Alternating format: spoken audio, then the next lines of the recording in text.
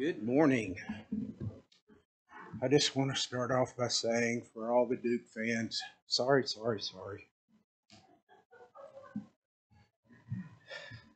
Carolina won yesterday, if you didn't know.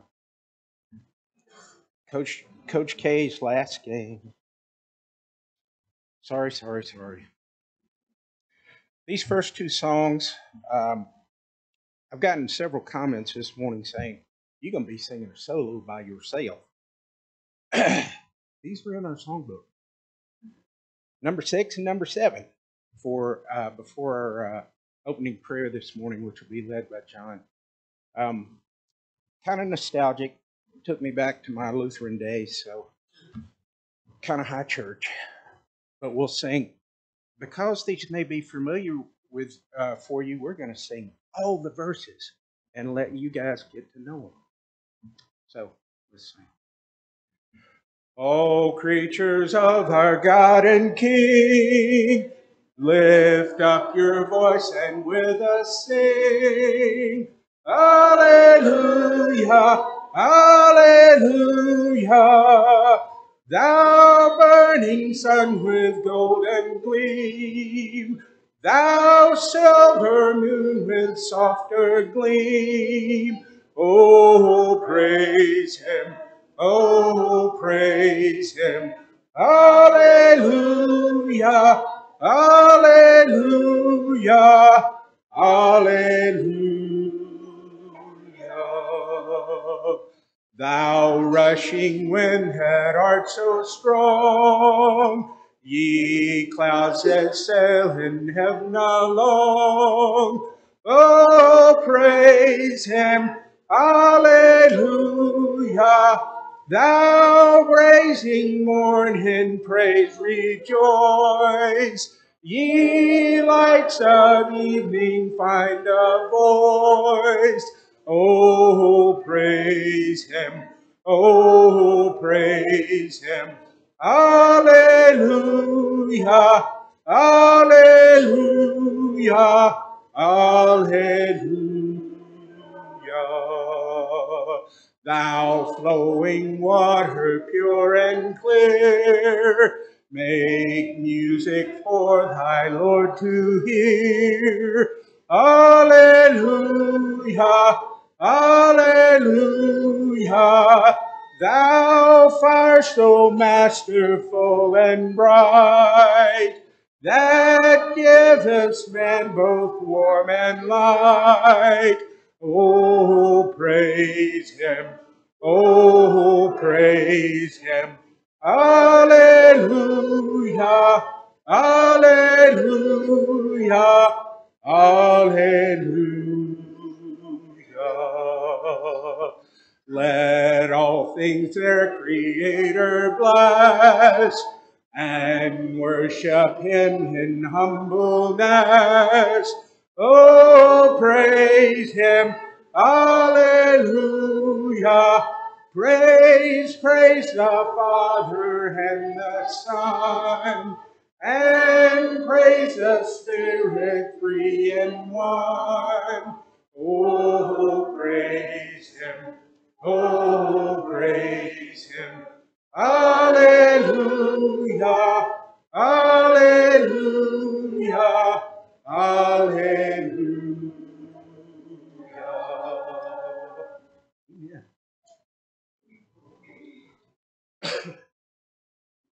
Immortal, invisible, God only wise, in light inaccessible, hid from our eyes. Most blessed, most glorious, the Ancient of Days, almighty, victorious, thy great name we praise. Unresting, unhasting, and silent as light, nor wanting, nor wasting, thou rulest in might. Thy justice like mountains, high soaring above, thy clouds with are fountains of goodness and love. To all that thou givest, to both great and small, in whole life thou givest the true life of all. We blossom and flourish as leaves on the tree, and wither and perish, but not change us thee. Great Father of glory, pure Father of light, thine angels adore thee, all veiling their sight. All praise we would render, all help us to see. 'Tis only the splendor of light hideth thee. Amen. Let's stand for our prayer this morning.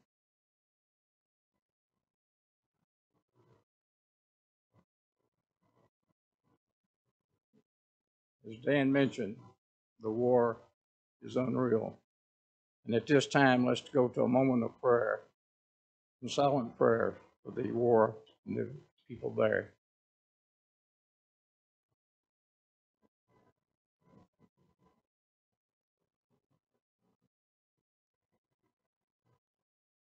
Our Heavenly Father, we're so thankful that you have spared our lives down to this moment, that we are allowed to assemble here and worship thee in spirit and in truth.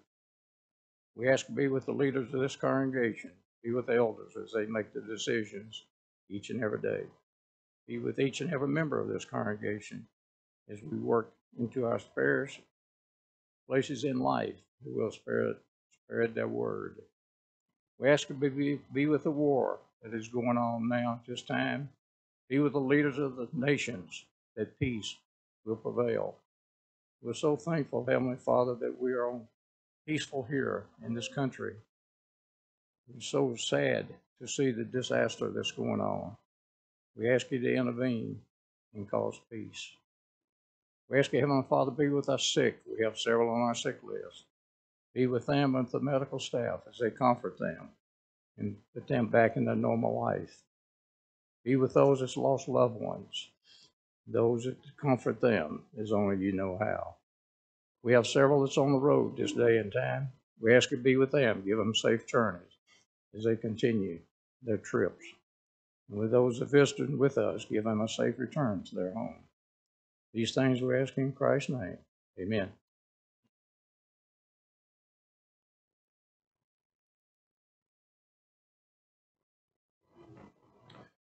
There was a young man named Wallace Hartley, born in July of 1878. Very normal individual. He grew up, joined the British Army, and served his time in the Army, then got out and became a bank teller. He always had a love of music, though, and he became a master violinist, and he wanted to become a conductor. And then he was presented with a dream job, one that he thought would get him on the road to stardom as the band leader on RMS Titanic. He died on the 15th of April, 1912. This song, you might have seen it in the movie Titanic, but this song is what he played as death was approaching. The band leaders, death was imminent. The ship was sinking. All lifeboats were away. They were only taking women and children. So he looked at the band and said, God be with you. Hope everything's all right. Take care of yourselves. And as they went off, he started playing this song. And some of the people in the lifeboats said that they could hear a violinist playing this song. And then the band came back with him, and they played until the ship sank. So I think this is really neat about this song. We live in a world now where Music takes us back to a different time, sometimes a very joyful time, but it also comforts us. And as we get closer, once you get up to this stage of the ball game, you're closer and closer, and you watch people die. You think about songs that give you comfort, and this is one of them. So we'll sing all, and preparing us for Sterling's message this morning on the communion. But we'll sing all verses. Nearer, my God, to thee, nearer to thee, in though it be a cross that raiseth me, still all my song shall be nearer, my God, to thee. Nearer, my God, to thee. Nearer to thee. Though like a wanderer, a sun gone down, darkness be over me, I rest a stone. Yet in my dreams I be near to thee, near my God to thee, nearer to thee. There let the way appear, steps unto heaven. All that thou spendest me in mercy give. Angels beckon me, hear my God to thee, hear my God to thee, hear to thee. Oh,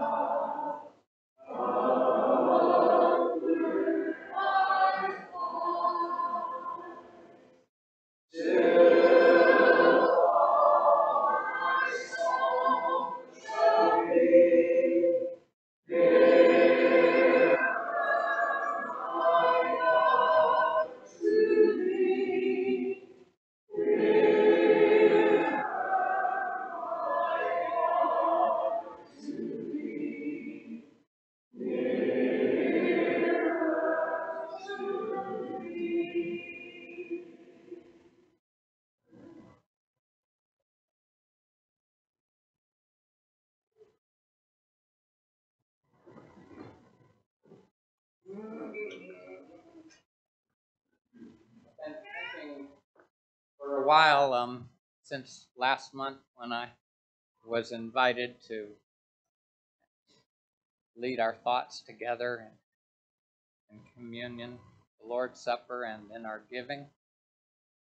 And so things that came into my mind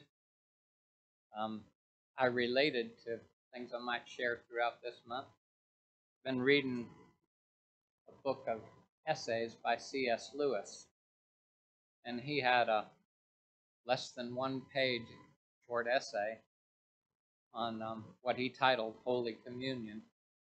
You know, he was from Church of England, Episcopalian background, and that's what they call it.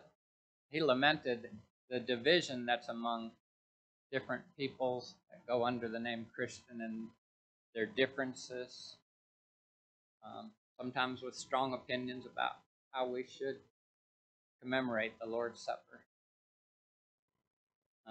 He also commented about something that Jesus said, and I'm going to read the scripture context of the remark that he made. You know, the gospel accounts tell us about Jesus instituting what would become the Lord's Supper. And the setting was the Passover, normally celebrated in households, families, maybe some of more than one generation. But in this case, it was a gathering of all men, Jesus and his disciples. So I'm going to read from Matthew chapter 26. While they were eating, Jesus took bread, gave thanks, and broke it, and gave it to his disciples, saying, "Take and eat. This is my body." Then he took the cup, gave thanks, and offered it to them, saying, "Drink from it, all of you. This is my blood of the covenant, which is poured out for many for the forgiveness of sins. I tell you, I will not drink of the fruit of the vine from now on until that day when I drink it anew with you in my Father's kingdom." When Jesus said, taking the bread that they ate in the Passover to remember their bondage and deliverance from slavery in Egypt, and the unleavened bread that they prepared to be able to eat in haste and to carry with them to sustain them for a while on their journey, they associated that bread that he had held up and gave thanks for with that tradition. But he said, "This is my body." What could they understand about that at that time? Maybe not much. And sometimes our understanding of what we do when we share in the Lord's Supper is limited. But we know that their understanding grew the very next day when they saw his body mutilated in flogging, when they saw his body nailed to the cross, when they saw the blood flow, when the crown of thorns was placed on his head and from his hands and feet. They would understand more about what he meant when he said, "This is my body." And each time, because in another gospel account we're told that he also told them to remember. They would have plenty to remember. We have plenty to remember too. The Apostle Paul gave some instruction in 1 Corinthians chapter 10. He said, "I speak to sensible people. Judge for yourselves what I say. Is not the cup of thanksgiving for which we give thanks a participation in the blood of Christ? And is not the bread that we break a participation in the body of Christ? Because there is one loaf, we who are many are one body, for we all partake of one loaf." So here we're given inspired words by the Apostle Paul that this is also to draw us together in realization of our body, the church, for which Jesus gave his body. Let's give thanks as we prepare to take bread. And I hope everybody that's participating has one of these sets with you. There are some in the foyer. I meant to mention that earlier. Let's give thanks before we break the bread together.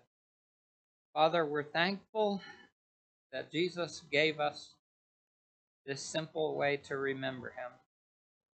There's so much to remember of the way that he gave his body in his walk among us, the way that he tirelessly served, and we thank you for the body that he gave in our stead, taking our place, dying the death that we deserved for our sin, that we could be brought together back to you and closer to each other. We give thanks now, and we remember his body as we take this bread. We pray it in Jesus' name. Amen.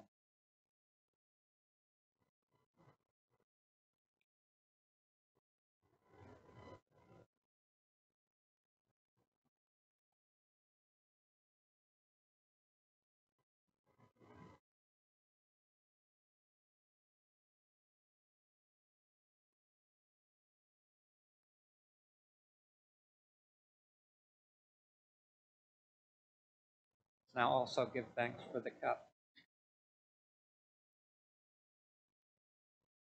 Lord God, we thank you that you provided the perfect sacrifice that we need. We had nothing to give you that would restore ourselves to you. Jesus gave his perfect, precious blood to bring us back into fellowship with you, pay the price for sins before the cross and since the cross, till we're called home to you. We confess that we have sinned and that we need forgiveness. And we thank you for providing the mercy and the atoning sacrifice by letting your Son take our place. We thank you for the blood that this fruit of the vine reminds us now. We pray it in Jesus' name. Amen.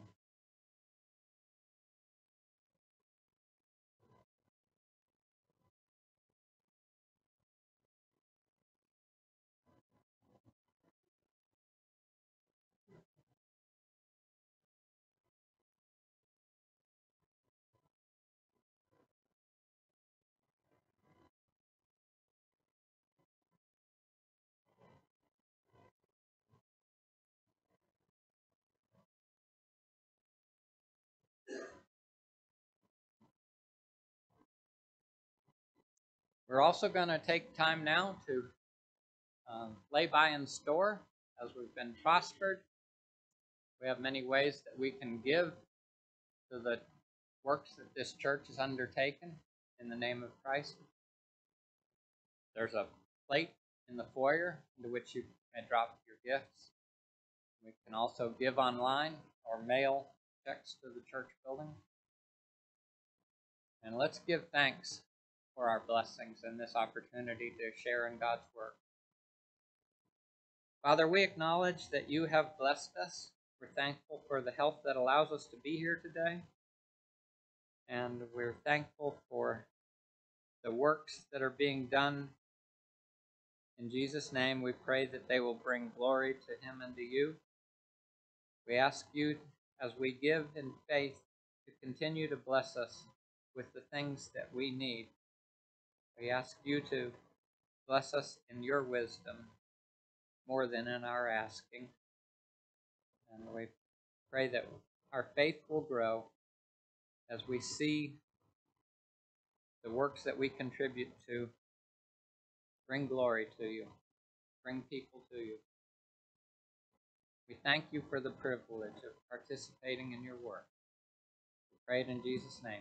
Amen.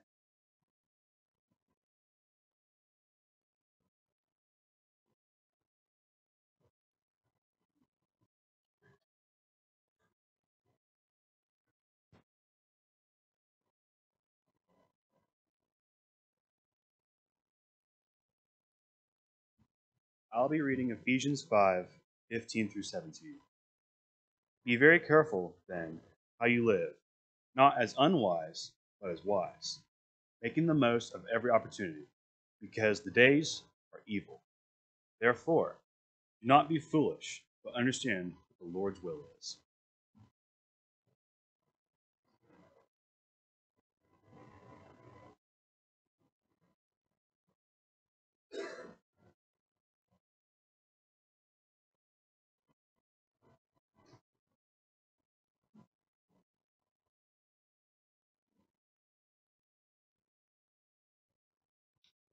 This will be the song for our lesson this morning.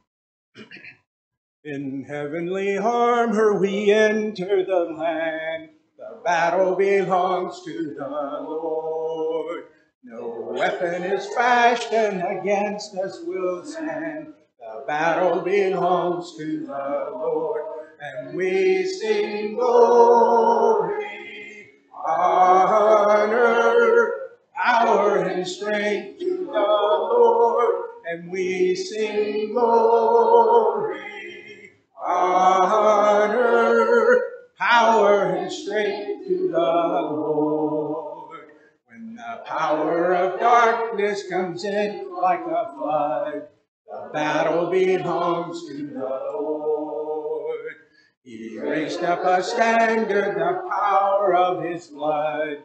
The battle belongs to the Lord. And we sing glory, honor, power, and strength to the Lord. And we sing glory, honor, power, and strength to the Lord. When your enemy presses in hard, do not fear. The battle belongs to the Lord. Take courage, my friend, your redemption is here. The battle belongs to the Lord. And we sing glory, honor, power, and strength to the Lord. And we sing glory, honor, power, and strength to the Lord. And we sing glory, honor, power, and strength to the Lord. And we sing glory, honor, power, and strength to the Lord. Good morning. So this morning we are continuing the series that we started last week, which is titled, What They Need You to Know. And as I said in last week's lesson, I talked with a few adults and I asked them what they thought the youth need to know. And then I talked with a few of the youth and I asked them what they thought our adults need to know. Now, I only talked with 4 adults. And I only talked with 4 of our youth. And so this wasn't a widespread thing. This was just a brief sit down with a handful of individuals. But just with those few, I got a lot of material to work with. And as I mentioned last week, my 2 lessons turned into 5 just with those few. So I had to cut it off with how many people I actually talked to. So last week, I was mostly talking to our younger people. It was what the adults need our youth to know. And this morning, we're going to continue on with that and continue talking to our younger people. Last week, we left off with a comment about putting in the work. And we were talking about how our faith does not just come to us naturally. We actually have to do something about our faith. We have to work on our faith, to strengthen it and build it. And the question is, what are you doing to strengthen and build your faith? And so going along with that and just picking up where we left off, one of the comments from an adult is that it's important to expose yourselves to other voices. Listen to deep thinkers and try to broaden the way you see God and see the world, rather than just through your family's eyes. That is a big part of putting in the work. If you are taking God seriously, and you're taking your faith seriously, then you are going to want to know everything you can about it all. And if you're just listening to me talk on Sundays, then you're only getting one perspective from it. And that's it. And as I said last week, your faith has to be your faith. It can't be your family's, it can't be the preachers, it can't be your Bible teachers or the elders or whoever. It has to be your faith. And establishing that faith means you need to get lots of different perspectives to help you understand. You need to put in the work of thinking critically about all sides of the issue. You need to do the hard thing of actually investigating what's being said, whether it's from your family or your Bible class teachers or from me, whoever it is. You need to think critically and study and work. Something that has been very beneficial to me in my own personal study is that I will read books, I will listen to podcasts, I will watch YouTube videos about certain Bible stories or scripture that doesn't always make sense to me, I might be struggling with, whatever it might be. I will look at these outside sources, and what I'm reading and hearing and watching, believe it or not, does not always come from Church of Christ preachers. And so sometimes I'll read something or see something or hear something, and I'll think about it, and I'll say, well, that's just wrong. That doesn't even make sense. That doesn't add up. That doesn't match the rest of Scripture. And sometimes I'll hear something or read something or see something, and I'll say, I had never thought about it that way before. That really does make sense. That gives me a whole new perspective. In 2 Timothy 2:15, do your best to present yourself to God as one approved, a worker who has no need to be ashamed, rightly handling the word of truth. It is important that we rightly handle the word of truth. So, are you working to do that? Are you listening to all the different voices out there that can actually help you do that? David writes in Psalm 25, verses 4 and 5, make me to know your ways, O Lord. Teach me your paths. Lead me in your truth and teach me, for you are the God of my salvation.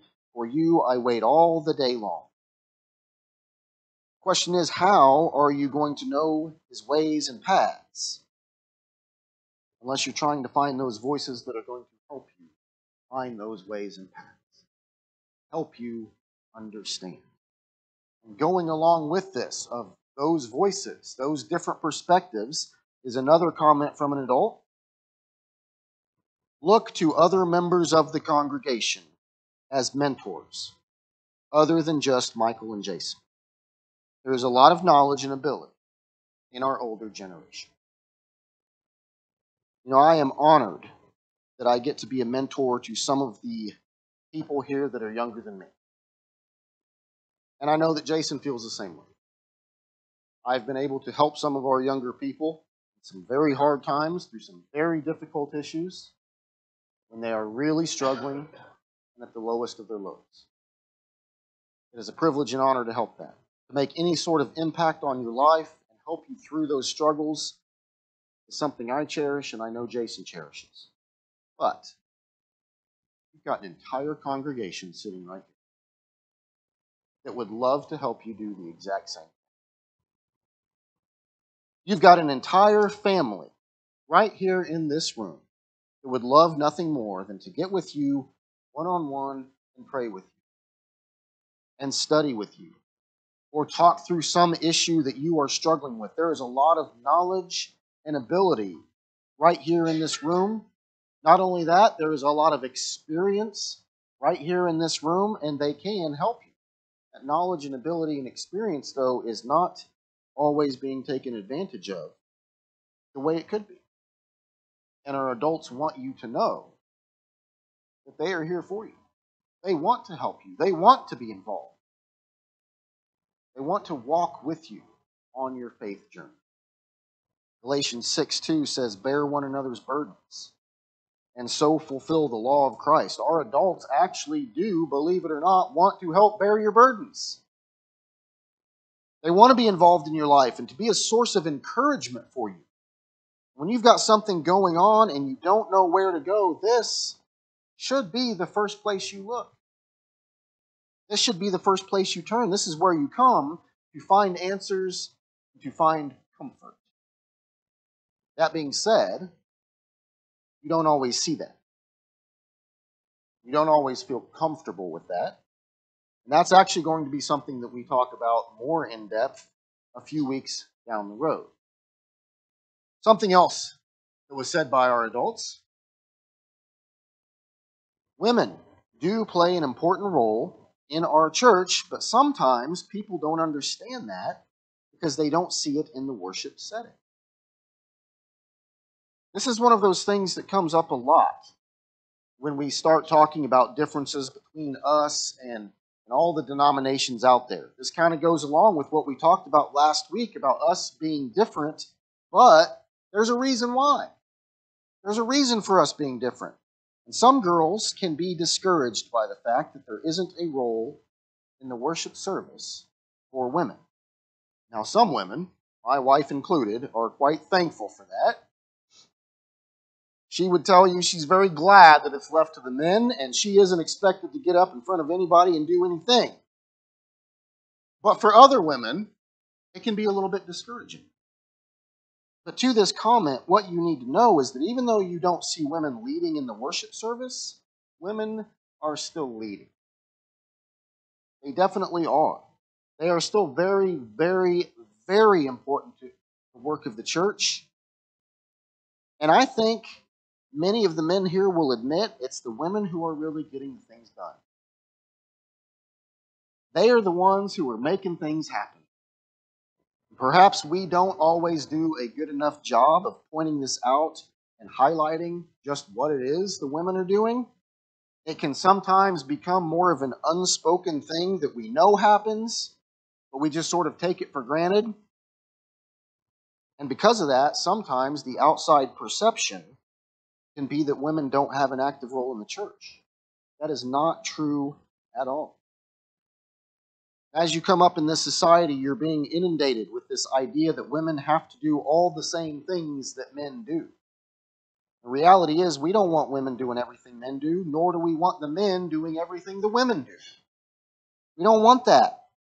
We have different roles to play within the church, and Scripture does tell us that. The same guy who wrote the Scripture about women keeping silent in the worship service, he also wrote a whole bunch of praise and called out women by name for all the wonderful things they were doing, for all the work they were accomplishing, for how they were contributing so much to the cause of Christ. The Apostle Paul sets the guidelines for how we conduct our worship services, and then he points out all the women who are making such a difference in his ministry and doing the grunt work and getting things done that sometimes the men are not getting done. So with all that being said, that is something you need to be aware of. The adults do want you to know. Just because there is a perception about women doesn't mean that perception is true. Women here play a key, crucial, and important role. Here's another comment that I think is very important. We want the kids to be leaders. We want you to take those opportunities and be active in the worship services. Does God see you stepping up and being the young people you should be? I think I've mentioned before that when I was baptized many years ago, the very first thing I was asked was what I wanted to do in the services. You want to lead prayer? You want to read scripture? Do you want to lead songs? Will you do the Lord's Supper? Will you give a devotional on Wednesday nights? What are you going to do? And even though I was asked what I wanted to do, There was an expectation, I will do something. And there was an encouragement to do as much as possible. Today it's a lot harder. And honestly, sometimes it is like pulling teeth trying to get some of you young men to participate. And there are reasons for that.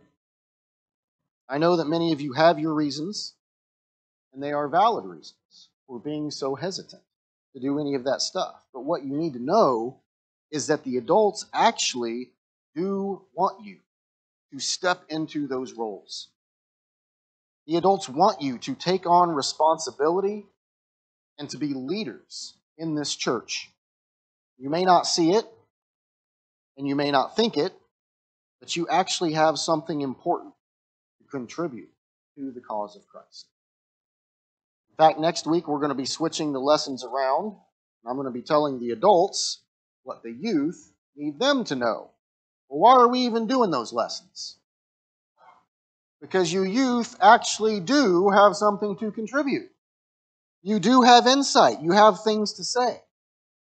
Paul says in 1 Timothy 4:12, let no one despise you for your youth, but set the believers an example in speech, in conduct, in love, in faith, in purity. When you are young, it can feel like there's really no place for you. Sometimes we can create a culture where you have to be older to actually do anything. There's an old saying about the role kids should play in society. Children should be seen and not heard. Right? There was an attitude. We want to see you running around. We want to see you here. We want you in the pews. Just keep your mouth shut. Don't make too much noise. Keep it down because the older people are doing important things. I don't believe that's how it should be. And I don't think the adults here believe that either. Galatians 3:27-28, for as many of you as were baptized into Christ have put on Christ. There is neither Jew nor Greek, there is neither slave nor free, there is no male and female, for you are all one in Christ Jesus. In our leadership class last week, Andy mentioned that the average lifespan in the New Testament was 35. If that's the case, how old were their elders? How old were their deacons? How old were the people leading their services? Now, there were a whole lot of differences between life then and life now, but the point is, there isn't an age requirement for who can be a leader in the church.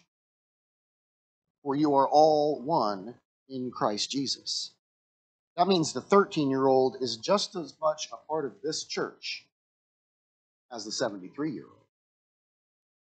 As you come of age, what we want is for you to start stepping up into those leadership roles. You're going to be the future of the church. So the sooner you can start learning how to do that, the better. The more practice you get at it, the better. We want you to start taking the reins. When you're young, that's when you need to start asking yourself, what role will I play in the church 10 years from now, 20 years from now? Will I be an elder one day? Will I be a deacon? Am I going to be up there doing the Lord's Supper? How am I going to be leading the church? And then start taking on some of those responsibilities so you can figure out just what it is you're good at and what you can do. When I was in high school, I was a song leader. I started leading songs around 14 or 15. I did that up until about the age of 17, and that's when I realized I really don't have a voice for this. This probably isn't going to be my thing, probably not going to last, and you know what? That's okay. You don't know that until you tried it. And you tried it multiple times. One more comment from the adults that I want to address as we bring this lesson to a close. When people derail you, remember that they're people too. They're struggling too, and you should not take it personal, but keep on loving. You ever had a bad day and get snippy with someone? You didn't mean to. That wasn't really your intention, but that's what happened. Well, guess what? Adults do that too. We should be encouraging you in the youth. We should be building you up. We should be supporting you and helping you be the young people that you need to be. And the reality is, we don't always do that. Believe it or not, the adults struggle as well. Sometimes we've got problems in our lives. Sometimes we come in here on a Sunday morning and we are not at our best. Sometimes we're fighting just to get through the day. And so when you're trying your best to be the person that you should be, and then an adult gets snippy with you, or says something that comes across as really negative, and they just totally burst your bubble and bring you down, do not take it personally. Because that's not on you, that's on us. That's our problem. Something that Jason and I discuss quite often is the fact that our youth today are a lot more sensitive to things than when we were growing up. It's a generational thing. And the problem is sometimes we don't realize that. We don't take that into account. You're growing up in a very different world than we grew up in. Sometimes we have a way of hurting you or bringing you down, and it was never our intention. We did not want that to happen. In fact, we didn't even know it was happening. Proverbs 12 and verse 18, there is one whose rash words are like sword thrusts, but the tongue of the wise brings healing. Do we ever use rash words with you? Sometimes. Sometimes that happens. And it cuts you, and it hurts, and it can cause you to not want to be part of things. It can cause you to not want to participate in things. But what you need to know is that you should not take our bad days as an indicator of who you are or how we see you. I know that for some of you, we tell you we want you to be leaders. We want you to step up. And so then you do. And you try something. You put yourself out there, you get out of your comfort zone to do something, and then after it's over, an adult comes over and tells you everything you did wrong. They don't tell you what went right. They tell you how you need to improve. That is a huge discouragement. But we need you to know. Don't let that be a discouragement. Don't take that personal and don't let that derail you and knock you off your path. We truly do want what's best for you because we care for you, because we love you, and we want to see you succeed and thrive in your life and in your faith. All right, so we have spent 2 weeks on what the adults need our youth to know. And I hope that all of our youth that are here have taken these things to heart, that you will really think about them, chew on them, ponder them. Next week, we're going to switch it around and we're going to talk to the adults. And we're going to discuss some of the things the youth want you to know. And I hope you'll come back for that so that you can take those things to heart and think about them and ponder them and chew on them and turn them over in your head as well. As always, we close with an invitation. And it's an invitation to come to Christ. Christ came to this earth because we struggle, because we fall, because we are sinners and we are not always the people that we should be. He offered himself as a sacrifice on our behalf. We have to make a decision about what to do with that sacrifice. Do we accept it or not? You need to be baptized, to be buried in the watery grave of baptism, and rise up again in the newness of life. This is your opportunity. If you have another need, if you need prayers, if you need help, if you need assistance, if things are not going right, if you are struggling and you just need something, whatever it might be, this is your opportunity as well. Please come while we stand.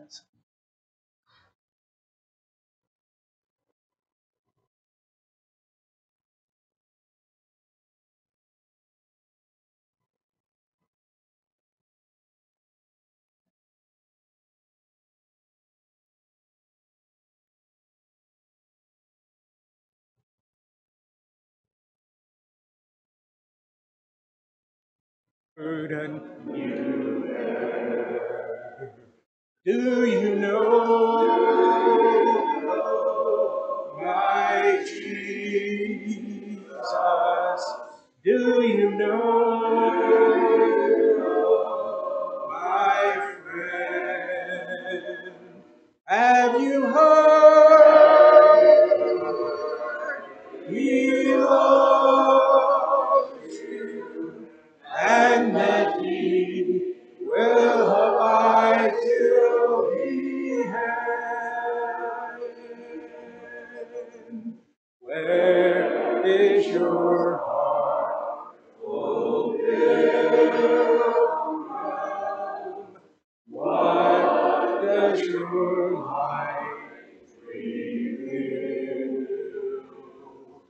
Who is your call for comfort when not but sorrow you feel? Do you know my Jesus? Do you know my friend? Have you heard? He loves you, and that He till the end. Who knows your disappointments? Who hears each time you cry? Who understands your heartaches? Who dries the tears from your eyes? Do you know my Jesus? Do you know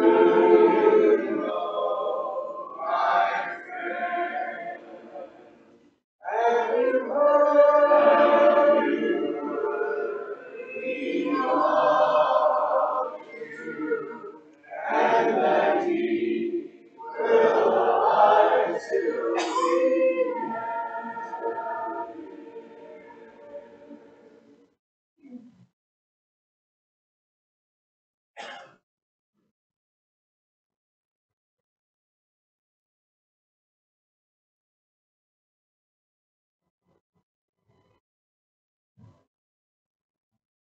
Let's send a word with our Heavenly Father. Heavenly Father, the world is a rough place right now. All we can see is the misery that Satan is doling upon us and having a playground in our head. Fear, grief, sorrow, all those are not your gifts. They are Satan's tools to make us doubt you. Help us to be strong, because we call you Heavenly Father, because like children, we come running to you for comfort. But we also need to remember to give you gratitude and thanks, because you love us and you want us to be better and you want us to show others your way. Please help us in this path, Father, because there's a lot of sorrows that we need help. In your name we pray. Amen.